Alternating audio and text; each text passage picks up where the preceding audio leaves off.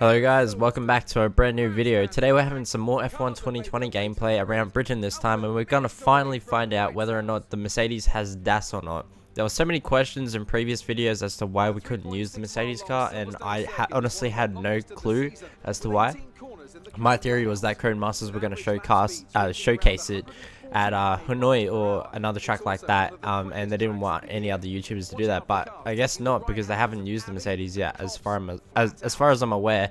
And yeah, we finally get access to Mercedes. All the new cars, all the cars have been pretty much updated to their current liveries, and also a lot of them have their actual car models on now, so all the aerodynamic elements that are on the cars in real life, they now have their proper bits and pieces on it. As you can see, the AlphaTauri is updated as well.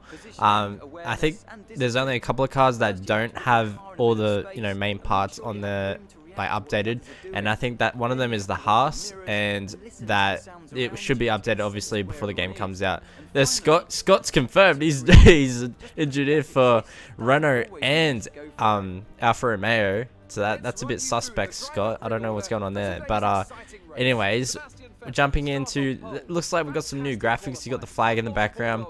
One thing I'm not exactly a fan of is the way they pose for these camera shots, like the driver models. There's a couple that are okay, like arms crossed and that sort of thing, or arms on hips. That looks okay, but when they've got the arms around their waist kind of area, like it doesn't look that great in my opinion, at least. But anyways, that's just my opinion. Let me know what you guys think in the comments. But we're gonna jump into this race. We had a couple of new cutscenes there, and one thing I did notice as a new meta, we're running with absolutely no tire pressure, because if you run with any tire pressure really in the race, it absolutely destroys your tire temperatures. 5 lights, and the first thing you're going to notice is that giant overpass that's being constructed, which is a new addition to the British circuit. We've made up already 2 positions going up the inside into turn 1 now. Going to be a little bit conservative, not going to try and run into the back of Magnussen at this point in the race already. We've got 13 laps to try and make it as far up the field as possible, starting from last place here. And obviously we've already got past the 2 Williams at this point. Having a look around the outside, nothing really going on there, and we're just going to stay in P17 for the meantime. We're now activating the overtake button, which is super important on the first lap of the race, making sure you're making up as many positions as possible. And it seems that the best way to use the overtake button so far, from what I've gathered, is to use it coming out of corners, or absolutely all at the one time when you're trying to make an overtake as a an actual attempt. Up at a P15 now. Another thing I just want to bring up again with the tire temperatures is that when I was running with higher tire pressure, the tire temperatures went through the roof, like on lap 2. I'll show you at the end of this race as well, so you guys can believe me. So if you want to do well in races, I think it's going to be a totally new factor for league racing. And it appears, being on the straight, that Mercedes does not in fact have DAS. So it's not that big of a deal, but I just thought I'd let you guys know that. Not sure if any of the other YouTubers have discovered this yet, but just by decreasing the tire pressures, it increased my performance so much, especially like during the races as well. So if you want to, I think I was struggling on, I think 90% difficulty with high tire pressures, and I started going backwards. I was driving as Lewis Hamilton, started going backwards, and I couldn't overtake. Like, for example, I couldn't overtake Max Verstappen, who was on hard tires while I was on soft tires. And yeah, so running lower tire pressures seemed to be the way to go. Up into P13 now, we kind of like bullied our way through there on Raikkonen. And another thing I want to mention that's also a bit of a change since the previous game is that you can, when you're incrementing the brake bias from left to right, I mean the front to the back, sorry, my bad, it goes up by 1% now. It doesn't go up by 2%. So you can be more precise when you're going, and oh man, there goes Science, Giovinazzi. Not sure what happened there. I think he had an engine failure, I think. Yeah, that's another thing with the AI. They seem to make a lot of mistakes, especially when you're kind of putting pressure on them if you're right behind them. You'll notice that in my Hanoi Vietnam race. If you want to go check that out, that'll be coming out. If it's not already out, it'll be coming out very shortly. I think I might release these all at a very similar time. But catching up to the back of Stroll and Ocon now, it seems that like it's quite of a mix in the midfield. Nothing really stands out to me as being the best midfield car at the moment. I think the McLarens are pretty well up there.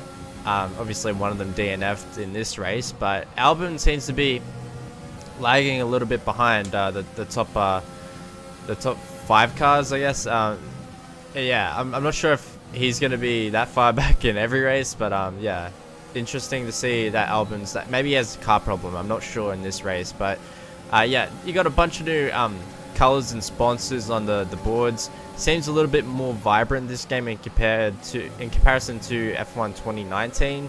As Ocon's actually trying to make the move here on Albon, I'm going to try and join in the fight here, see if I can capitalize on any mistakes. There was a bit of a lock up there. I'm not sure if they came from Albon or Ocon.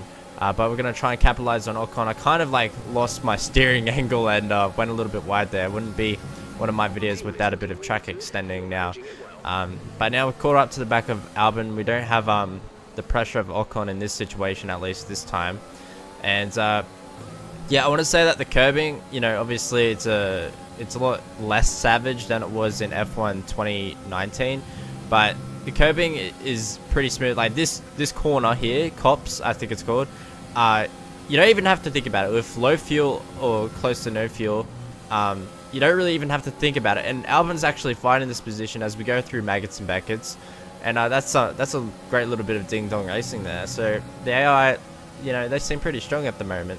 I will admit though, they did bully me a little bit, but you know, it's good to see that they're willing to put up a fight against the player. And yeah, so with the Maggots and Beckett's complex, it's absolutely all flat out until you get to the final right-hander and then the left-hander that goes onto the hanger straight, obviously. All of it is flat out. You don't need to downshift even. You can just take it absolutely flat out on lower fuel. Probably not with higher fuel load, but now we've caught up to the back of Ricardo. There was a bit of a gap there, but we've managed to hunt it down a bit. Lap 7 now, we're halfway through the race, and you're about to see something really cool. Look at that. We've got some new pit window graphics, you know, as powered by AWS kind of thing that you see on TV. So that's so cool. I think that's a really nice touch that they've included that. You got also 5 cars in the top left corner that you can see relevant to your position, rather than just having the 3. So you can tell what's going on more around you in comparison to the other drivers. So that's a neat little addition that they've added to the game. We've got this new little pit lane, you know, timer graphic as well. I think that's it's adjusted from the previous game. The pit crew looks pretty good. I'm not sure if they've been touched up too much, but the graphics seem to be a little bit better, I think, in my opinion. And it's all coming together for this game. I think it's quite enjoyable. So currently for this race we're running at 106 AI, not quite 110%. I discovered it after this race. I can go toe to toe with 110 AI, but I'd say only if I full on practice, had a good setup, and you know, I properly sweated out with the AI. But at that point, you know, you got to put in a fair bit of time to get to that level at each track. Made the move on Verstappen. I had a race at Australia with the 110% AI, and I was keeping up just fine without any practice, and I had an okay setup on, but I couldn't really make progress. That's the difference there. So I could hold my position, didn't have to defend super hard, but it was a little bit tricky to make any progress once I was already near the top 6 cars. So it is possible, you know, to go toe to toe with 110% AI with the controller, but you do need to practice a fair bit, I think, for it. With the overtake button, it is so easy to burn out or just forget about it being activated. So make sure that you only use it when you want to. If you burn it all out, then you won't have any ERS to deploy passively, as the game also deploys it on kind of a low setting in comparison. You'll have no juice basically to get deployed automatically, and you'll be a sitting duck because you have nothing to defend yourself with. But overall, it's an improvement. You don't have to, you know, constantly switch up and down ERS mode anymore. It's a lot less management. You can focus on the driving instead of worrying about all that sort of stuff now to gain a slight advantage. as important as it was on F1 2019. I don't think many F1 like top, you know, esports drivers or league racers really enjoyed it. I think, you know, when you take away that sort of, you know, part of the racing, it becomes more enjoyable as people just focus more on the part that, you know, you buy the game for. You buy the game for the driving, not for the ERS management. And as you saw earlier, I managed to take Maggots Beckets all flat out until the final right-hander, and that's just a perfect example of how much speed these cars now have at high-speed corners, and the amount of downforce they have. Like, I'm only running, I think it was 3.6 or 3.7 wings, you know, 3 at the front, and I was taking Cops and Maggots and Beckets flat. So that's only with 3 on the front wing. So that's just crazy. If you're running higher downforce, you'd be able to even like throw it in there without even thinking about it. At this stage, like, because it's so early on, I'm really curious to see how the other YouTubers do when they, you know, start up a race, because if they run with the default setup, they're gonna have tire pressures that are somewhere in the middle or medium tire pressures, and that'll still make you slower than what you'd be with running close to no tire pressure at all because of the tire temperatures. I'm not saying what's realistic or not. I don't care what iRacing like is, you know, meant to be like, but this is what's quick on the F1 2020 game. I'm letting you know now, so that there you go. If you want to be quick in races, it seems like lower tire pressures is the way to go, because you'll see at the end of this video what happens when you run with just higher tire pressures, not even, you know, maximum tire pressures. Yeah, it's quite extraordinary. So yeah, we've almost caught up to the back of Vettel and Leclerc after they've had a bit of a squabble here, and we're going to come home in 4th position, coming from the back of the grid for a 25% raise. Not a bad effort. Obviously still very new to the game, but I'm happy with that sort of effort. There's now a driver of the day graphic. Surprise. That's a pretty cool addition to the game as well. Here we are then, a fantastic British Grand Prix, and what a performance it was from our race winners today.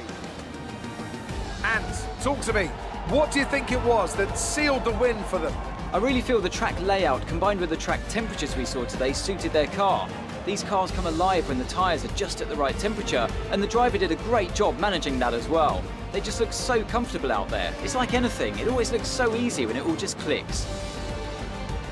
I pretty much got the stock podium celebration for this one, but I went back and I found a new one, so I'll also show that. So stay tuned for that one after all this stuff. But I wanted to let the gameplay play through to show you what it looks like. The graphics look a bit different. They got the proper fonts, I think, now that they've added to the, you know, the end screen for the results now. So that looks quite nice. Other than that, you know, not a whole lot different. You got view highlights, I guess.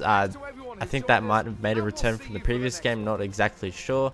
But yeah, that's going to conclude that race. Another little cool addition I wanted to bring up before this video finished as well is that when you race in the wet and you have podium celebrations and all that cutscenes, they now wear like wet weather clothes. They wear jackets. So you'll see a fair few of the people in the pits actually wear jackets, and I thought that was, like, even though it's a small addition, I thought that was pretty cool that they added that to the game. See, they're wearing those black jackets at Mercedes, and that happens with every team, I'm pretty sure. So that new little addition there. And yeah, this is what happened when I finished the race in first. Obviously there was a different podium celebration this time. Vettel's like pouring the champagne onto Hamilton, and then Hamilton sprays the person that represents the constructor on the podium as well. So yeah, this is what happened when I ran with these tire pressures. As you can see, they're not really over the top, but we'll find out what happens after lap 2. This is what happened with the tire pressures. I just thought I'd let you guys know. I thought it was really interesting. You know, the F1 teams try to run as low tire pressures as they can, and tire pressures and tire temperatures matter such a big deal to these guys in the real life sport as well. So that's now transferred into the game itself, and as you see, I'm going backwards. This is 90% difficulty. It's not even 106 that was running earlier on, and I'm going backwards. So yeah, just thought I'd let you guys know. Thought that was a pretty cool or different addition to the game at least, and let me know what you guys think in the comment section below. Thank you so much for watching, and stay tuned for more F1 2020 gameplay. There should be a bunch more on the channel right now. and more to come in the very near future. Hey guys, thanks for watching and subscribing. I'll see you all in a brand new one.